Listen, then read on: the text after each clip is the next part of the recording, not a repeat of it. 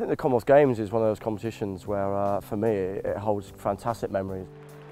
Well, '98 was an amazing year for myself. I'd already become European champion, and then I went to the World Cup in South Africa, which a lot of people advised me not to do because I was having to fly to Commonwealth Games in Kuala Lumpur and race the day after I arrived.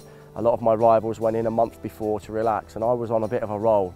It was one of those years where I seemed to not being able to help but run fast.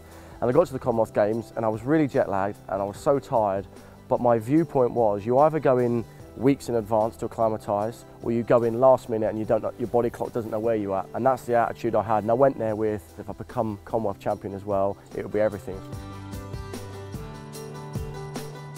I was a bit worried for the final, if I'm honest, because the day before in the semi-final, I'd run a very strange race where me and Jamie Balch were roommates and really close friends, and he had lane 2 and I was in lane 4, and I said to him, if you're up there with 100 to go, just hang on to me, mate, let me know you're close.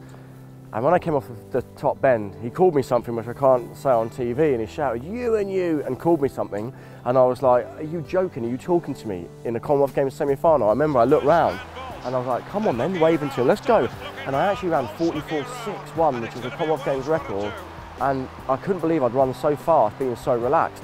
But inside, psychologically, I was thinking, do you know what, I may have done too much. I could have won that race in 45, I didn't need to run quite as quick. So come the final, my legs were heavy, but I was trying to tell myself, no they're not, one more race. The first time ever Wales have had a man in the 400-metre final in the game's history. Now they've got 2. It was just a case of being confident. You're there, you're in the Commonwealth Games final, it was a fantastic stadium, and I was desperate to be champion. Thomas now trying to get away from Balch, who's trying to hang on to Thomas through the halfway point. Richardson also going well. And this is where it unwinds. Tilakaranti's still right there, but here comes Thomas and Richardson and Balch. The Sri Lankan looks across, and it's Thomas now in the lead. Thomas for Wales, and Richardson, his great rival, coming through on the near side. Thomas is holding on through sheer strength. Thomas wins. When I crossed the line, it was a lot closer than every other race I've had that year.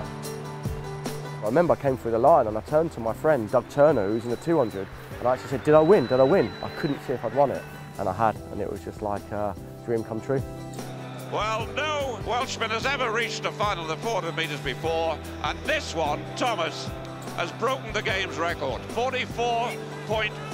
And I was so proud. I mean, for me, representing Wales, it only happened every 4 years, so the Commonwealth Games were a very big part of my career.